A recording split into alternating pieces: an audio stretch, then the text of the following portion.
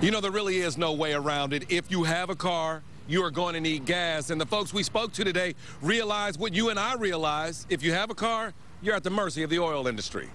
Give me 70 on number 11. How much did you spend the last time you paid a visit to your favorite filling station? 15 on number 3. And did you fill up, or did you get just enough gas to hold you over until you had more money to pay for more gas? $4 on pump 4. Whether you pay now or down the road, you will pay. And the chances are the amount you paid today will be more than you paid the last time you got gas.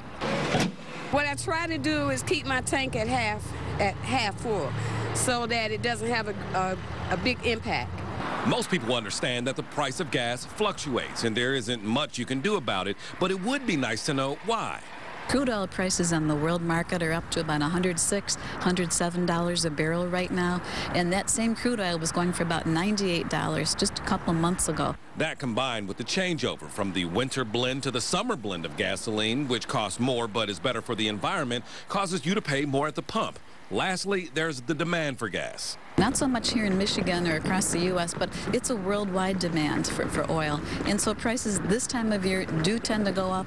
So basically, it is what it is. We can't do without it. So you just learn to deal with it. I couldn't have said it any better myself. In Detroit, Malcolm Maddox, 7 Action News.